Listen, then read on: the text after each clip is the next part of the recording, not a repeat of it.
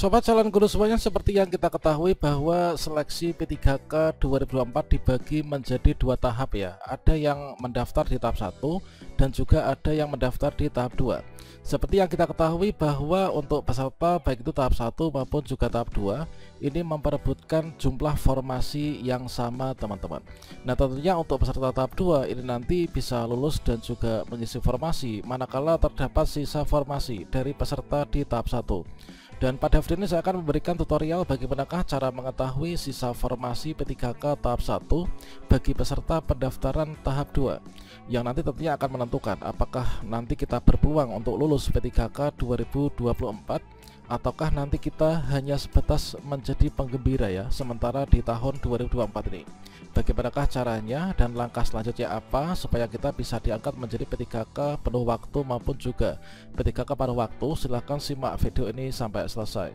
Namun sebelum kita lanjutkan perlu saya ingatkan, bagi teman-teman yang mungkin baru pertama kali menemukan channel Calon Guru ini silakan klik tombol subscribe-nya dan aktifkan notifikasi loncengnya, sehingga jika calon guru menyajikan update informasi terbaru, kalian tidak akan ketinggalan informasi. Baiklah sobat calon guru semuanya, seperti yang kita ketahui bahwa telah diberikan yaitu pembagian jadwal P3K tahap 1 dan juga jadwal pendaftaran P3K di tahap 2. Untuk jadwal pendaftaran P3K tahap 1 ini adalah dimulai kemarin itu dilakukan di tanggal 1 sampai dengan tanggal 20 Oktober 2024 ya, kecuali untuk Kementerian Agama sekarang ini baru saja dimulai teman-teman. Termasuk juga untuk P3K guru, teknis, kesehatan ini adalah untuk kriteria yang seperti tertera di layar monitor, yaitu dari pelamar prioritas, kemudian tenaga honorer yang terdaftar di database BKN dan juga XTHK 2 ini wajib melakukan pendaftaran di jadwal P3K tahap 1. Sementara itu untuk tenaga non-ASN yang tidak terdaftar di database BKN termasuk guru honor sekolah negeri yang terdaftar aktif di Dapodik minimal masa kerja 2 tahun ini mendaftarnya nanti di tahap 2 ya, yaitu mulai dari tanggal 17 November sampai dengan tanggal 31 Desember 2024. Dan tentunya di sini kalau misalkan kita lihat ini kan untuk jadwal pendaftaran ini berbeda ya, untuk daftar pendaftaran tahap 1 dan juga di tahap 2. Kemudian untuk urutan pengisian formasi pun juga berbeda, didahulukan untuk peserta yang di tahap 1 nanti baru di tahap 2. Nah kalau misalkan jumlah formasinya sama, misalkan di jumlah formasi ada 20, sementara untuk pendaftar di tahap 1 itu adalah baru ada 10. Berarti masih ada 10 sisa formasi yang nanti akan bisa diperebutkan oleh teman-teman pelamar P3K tahap 2. Namun kalau misalkan di sini jumlah formasinya itu adalah 20, kemudian pendaftar di tahap 1 saja ini jumlahnya sudah ada 40, maka apa yang akan kita perebutkan untuk peserta di tahap 2 ini teman-teman? Sebelum kita nanti membagikan yaitu tips dan juga cara untuk strategis kita itu bisa sukses diangkat P3K tahun ini, maka di sini kita akan memberikan tutorial dulu, yaitu bagaimanakah cara mengetahui yaitu sisa formasi untuk yang nanti di tahap 2. Jadi cara mengetahui sisa formasi P3K di tahap 1 untuk teman-teman peserta di tahap 2, maka silakan ikuti langkah-langkah ini ya. Yang pertama silakan lakukan analisis data pelamar, yaitu silahkan teman-teman itu klasifikasikan formasi jabatan yang ada di daerah masing-masing. Nah untuk klasifikasi formasi jabatan ini juga jumlahnya itu teman-teman bisa lihat yaitu pada pengumuman pendaftaran ya yang ada di instansi masing-masing. Misalkan untuk formasi jabatan guru kelas SD itu jumlahnya berapa, nah itu ya. Kemudian untuk formasi layanan operasional itu jumlahnya berapa, kemudian untuk analis kebijakan itu jumlahnya berapa, untuk guru PJOK jumlah formasinya berapa, itu silakan dicatat ya. Kemudian berikutnya silakan teman-teman cari data, yaitu catatlah jumlah pelamar P3K tahap 1 yang sudah memenuhi syarat. Karena itulah mereka yang akan mengisi formasi terlebih dahulu dari formasi yang dibuka ya untuk peserta di tahap 1 ini. Nah berikutnya selanjutnya teman-teman silakan simulasikan mekanisme seleksi yang ada. Nah berikutnya sebagai contohnya di sini kita mendapatkan data ya berdasarkan dari analisis di salah satu daerah. Yang mana di sini adalah untuk data pelamar misalkan formasi P3K guru tahap 1. Inilah formasi P3K guru tahap 1. Nah dari sini kita bisa melihat nih nanti kita kebagian formasi atau enggaknya. Misalkan ya contoh pertama, ini kan seluruh pendaftar P3K tahap 1. Nah di sini masih globalan untuk pendaftaran ini. Globalan maksudnya gimana? Yaitu bisa jadi ini terdiri dari pelamar prioritas, kemudian gabungan dengan THK2, dan juga dengan guru honor sekolah negeri yang terdaftar di database BKN. Nah, tentunya untuk pelamar tahap 2 ini perlu melakukan analisis ini juga ya. Misalkan gini, inilah seluruh pendaftar tahap 1 ya. Misalkan agama Islam, ini kan formasi 1, yang mendaftar tahap 1 saja ini 166. Berarti nanti yang lulus hanya 165 ini nanti belum mendapatkan formasi tahun ini. Nah, selanjutnya untuk teman-teman yang pendaftar tahap 2 nanti mau memperebutkan apa? Untuk yang tahap 1 pun di sini juga sudah habis. Nah, ya tahap 2 ini tentunya kita nggak akan mendapatkan formasi yang jumlahnya ada 1 ini. Ini untuk teman-teman pelamar P3K tahap 2 yang memiliki ijazah S1 PAI atau yang linear untuk melamar jabatan ahli pertama guru agama Islam. Kemudian untuk contoh berikutnya, kemudian di sini untuk yang kedua ya, misalkan adalah agama Kristen ya. Guru agama Kristen di pendaftar tahap 1 ini adalah belum ada. Kemudian teman-teman tentunya pelamar tahap 2 ini kalian berkesempatan nih untuk mengisi di sini, yaitu memperebutkan formasi yang agama Kristen. Kemudian untuk bahasa Indonesia ini jumlah formasinya ada 7, sementara pendaftarnya sudah ada 9. Tentunya dari pendaftar tahap 1 saja ini nanti ada 2 yang tidak lulus seleksi. Yang lulus adalah hanya ada 7 ya. Kemudian bahasa Inggris ini formasi ada 3, pendaftarnya ada 4. Nanti ada 1 yang nggak lulus tahap 1. Tahap 2 ini tidak bisa mendapatkan formasi ini. Kemudian bimbingan konseling ini adalah masih kosong ya. Kuotanya ada 5, pendaftarnya nggak ada. Nah, teman-teman tahap 2 nanti masih ada formasi sisa yaitu 5 yang bisa kalian perebutkan. Untuk guru IPA di sini nggak ada yang daftar, berarti teman-teman tahap 2 nanti berpeluang untuk mendapatkan formasi yang guru IPA ini. Bisa diangkat full time. Guru kelas SD di sini sangat kritis ya. Jumlah formasi 87 sementara pendaftarnya sudah 183. Tentunya di sini nanti masih ada banyak banget ya dari pendaftar tahap 1 pun juga nggak lulus untuk dapat P3K full time.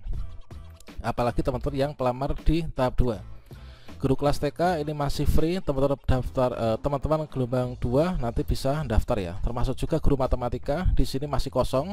Teman-teman nanti bisa mendaftar di sini ya, dan semoga nanti berdasarkan dari perankingan kalian bisa mendapatkan nilai terbaik.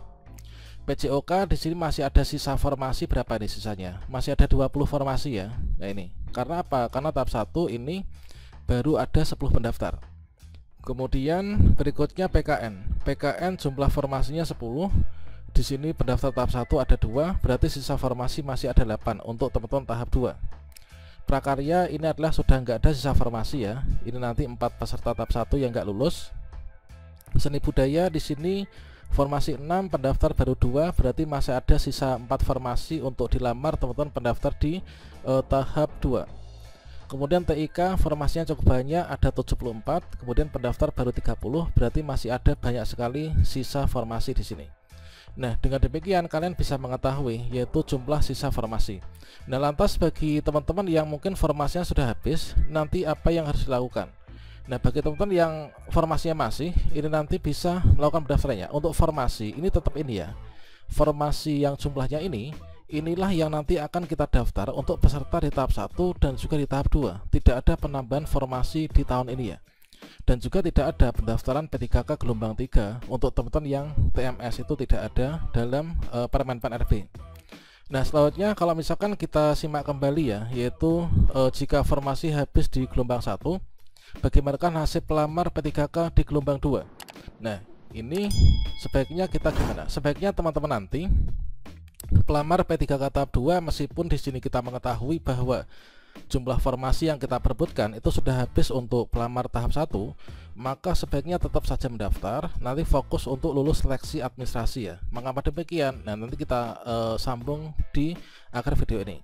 Nah, kalau misalkan kita mengutip ya dari live streamingnya Jatim kemarin, itu manakala formasi habis di gelombang 1 itu apa yang harus dilakukan dan apakah nanti kita terhenti stop di sini nggak bisa daftar. Kalau misalkan kita kutip di sini penjelasan dari Bapak Yudi Jihwindrio ya dulu dan juga Ibu Reza, yaitu ketika itu BKD Jatim melalui analis SDM ahli muda Bapak Yudi ini mengatakan bahwasanya semua pelamar memiliki kesempatan yang sama ya. Jadi tahap 1 dan tahap 2 itu punya kesempatan yang sama, kata beliau dikutip tanggal 9 Oktober kemarin.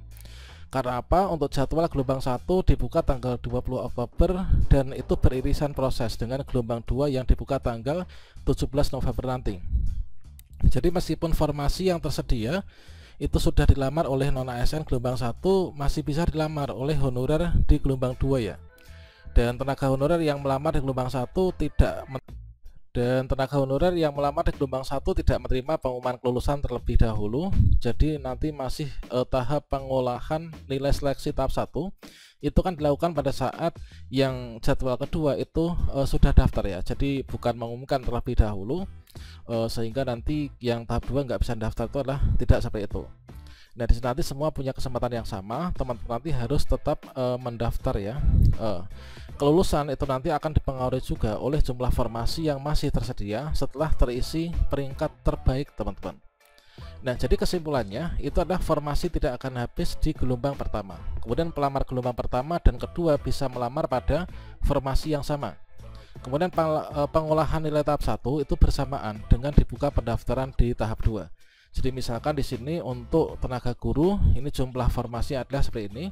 Ini nanti akan didaftar oleh teman-teman di tahap 1. Meskipun jumlah formasi sudah didaftar pelamar tahap 1 yang jumlahnya melebihi dari jumlah formasi yang ada, maka pelamar di tahap 2 ini nanti masih akan bisa mendaftar ya. Jadi formasinya tidak akan terkunci. Ini kalau misalkan saya menangkapnya adalah kira-kira seperti itu. Ini adalah untuk jadwal tahap 1, kemudian jadwal tahap 2 ini kan kalau misalkan kita lihat ini memang beririsan, teman-teman.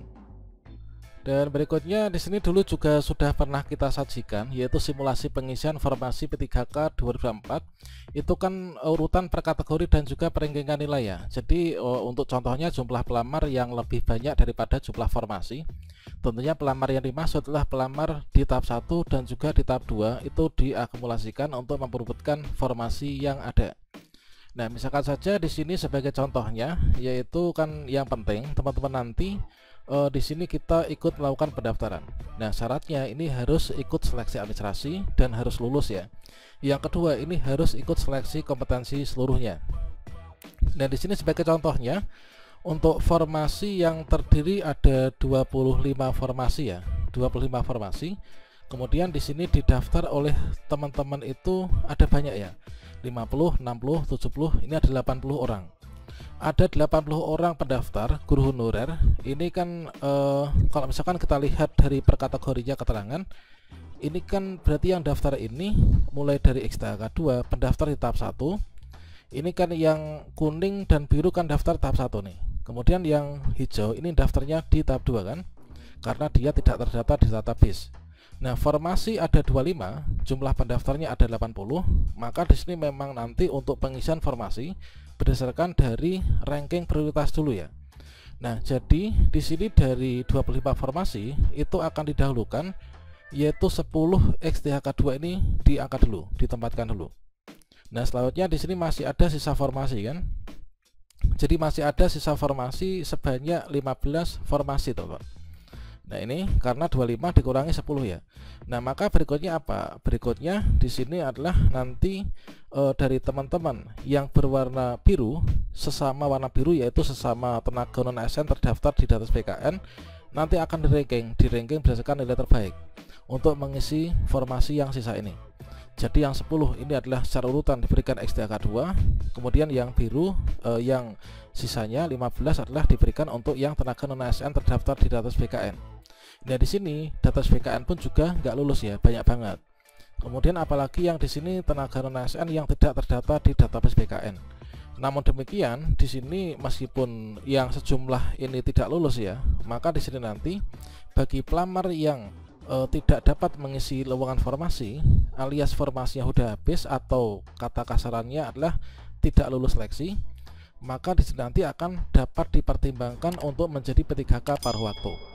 Jadi seperti itu teman-teman, ketika melakukan pengecekan berdasarkan dari video ini dan mengetahui bahwa di sini kita sudah nggak ada formasi yang kita perebutkan karena jumlah pendaftar tahap 1 lebih banyak daripada formasi yang mau kita daftar. Tentunya kalian harus tetap mendaftar dan juga upayakan lulus seleksi administrasi, dan ketika seleksi kompetensi nanti wajib ikut ya.